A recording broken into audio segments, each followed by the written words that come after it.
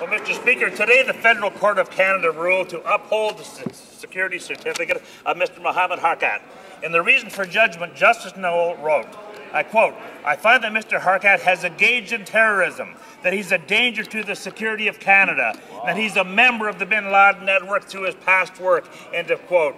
Can the Minister of Public Safety please tell this House how today's court ruling supports the government's approach to countering terrorism and protecting our national security? Honourable Minister of Public Safety. Mr. Speaker, I thank the member for the question. Our Conservative government is steadfast in our commitment to ensure Canadians are safe from terrorist threats. Today, the federal court determined that there are reasonable grounds to believe Mr. Harkat is a threat to national security. Our priority remains taking the action necessary to ensure Canadians are safe. Good.